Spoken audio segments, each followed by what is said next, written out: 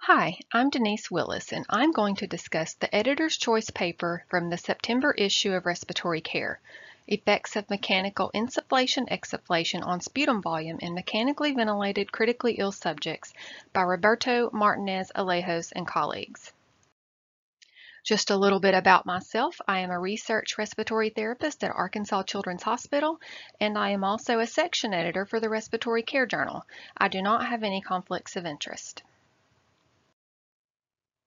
We know that just the presence of the endotracheal tube itself decreases the ability to produce an effective cough, and endotracheal suctioning only removes peripheral secretions. Expiratory rib cage compression administered before suctioning can enhance expiratory flow and help facilitate the movement of secretions. Mechanical insufflation-exsufflation simulates a cough effort to help clear secretions from the proximal airways. The aim of this study was to evaluate the effects of mechanical inexsufflation in clearing secretions after use of expiratory rib cage compression in a prospective randomized crossover trial. Inclusion criteria were adults invasively ventilated for more than 48 hours with an endotracheal tube size of 7.0 to 8.0 and an agitation sedation score of -3 to -5.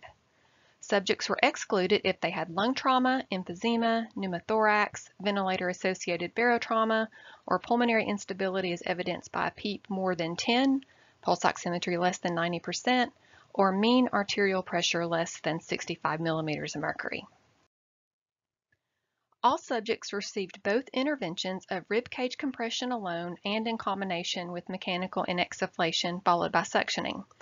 Subjects were randomized for which intervention was received first. The volume of wet sputum was the primary outcome, and blood gases, hemodynamics, and respiratory mechanics were assessed at baseline, at the end of each intervention, and then reassessed at 1 hour afterwards. There was a 4-hour washout period between the interventions. The Wilcoxon test, Friedman test, linear regression, and analysis of covariance were some of the statistical analyses used. 100 subjects were screened for eligibility, and 26 of those met inclusion criteria.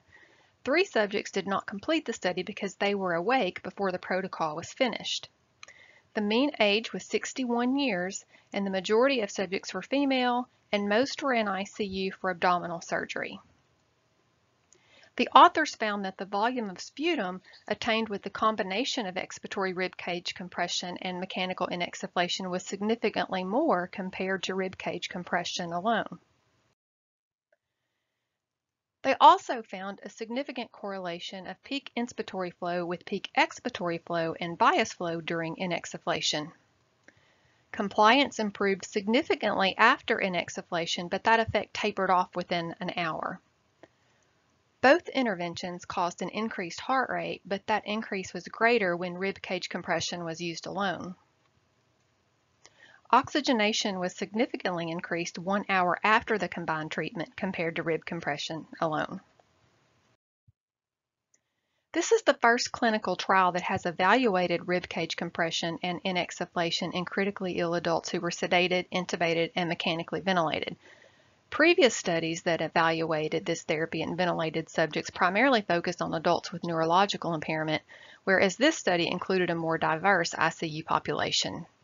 Mechanical inexsufflation is commonly used with neuromuscular disease due to respiratory muscle weakness, but it may also have a role in other conditions with impaired cough effort, such as ICU-acquired weakness and post-surgical pain.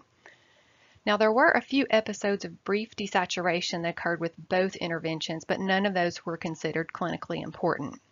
And as with all studies, this study had some limitations.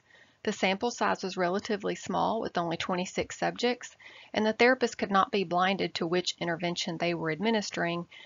And there were also 2 different methods for manual rib cage compression, but it is not known which type was used or for how long it was administered, so it is possible that one method could have some advantages over another.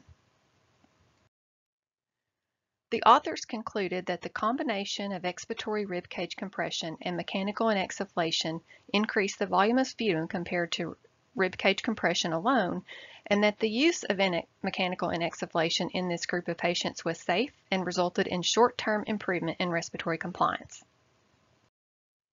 Thank you for tuning in. You can reach me by email at denise.willis@aarc.org, and be sure to follow respiratory care on Facebook and Twitter.